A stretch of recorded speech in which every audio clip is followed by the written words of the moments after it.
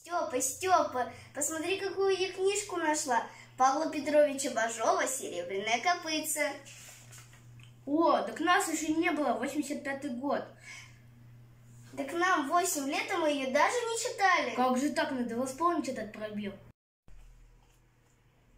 Так интересно. Но как много непонятных слов. И выражений, с которыми мы даже не знакомы. Давай попробуем разобраться в значении этих слов. А то как-то неловко не понимать разговоры уральских людей. А ведь Павел Петрович Бажов — уральский знаменитый писатель. А Урал — это наша родина. Давай составим план по изучению значений слов из сказа «Серебряного копытца». Внимательно читаем сказ еще раз и подчеркиваем все непонятные слова. Делим их на группы: устаревшие, присказки и просторечные. Идем в библиотеку и работаем со словарями. Обратимся к интернету. Идем в театр кукол, чтобы своими глазами увидеть героев из сказа «Серебряное копытце». Постараемся побывать в нашем городе в тех местах и отыскать такие предметы, которые помогли нам понять выражения, непонятные нам в сказе «Серебряное копытце». Составим свой собственный словарик.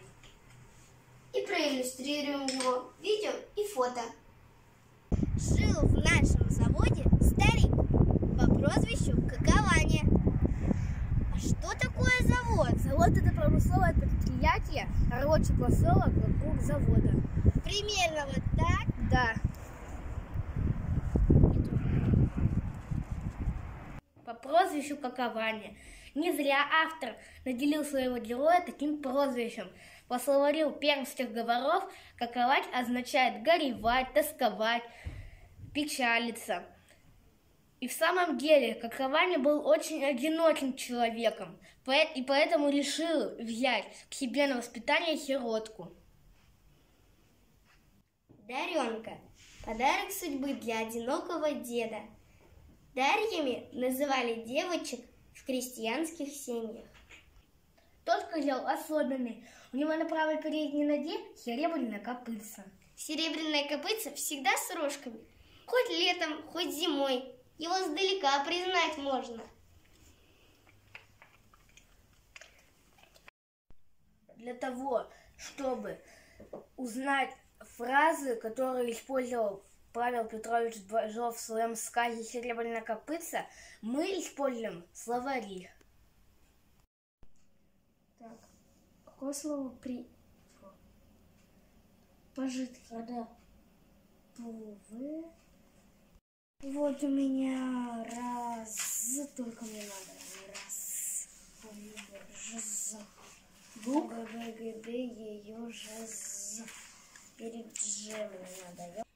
Изба — это деревянный крестьянский дом.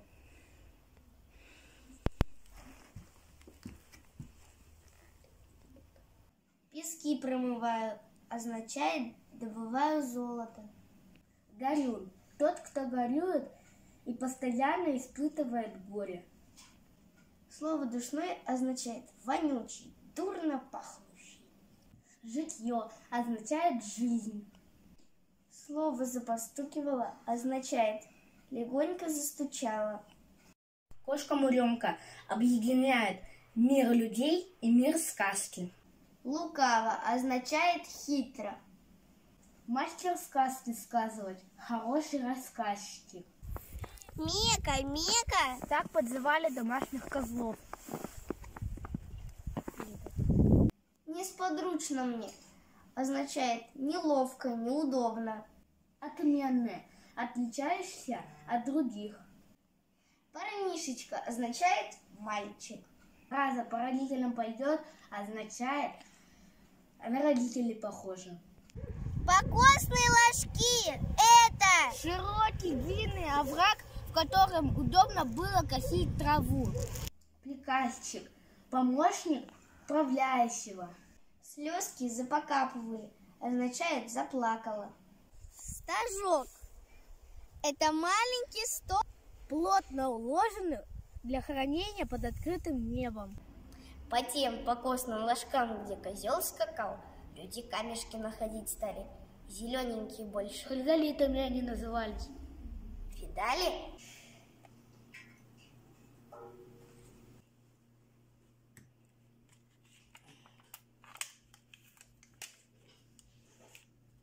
Мы составили словарь лексических значений 72 слов и выражений, встречающихся в сказе Павла Петровича Бажова «Серебряное копытце».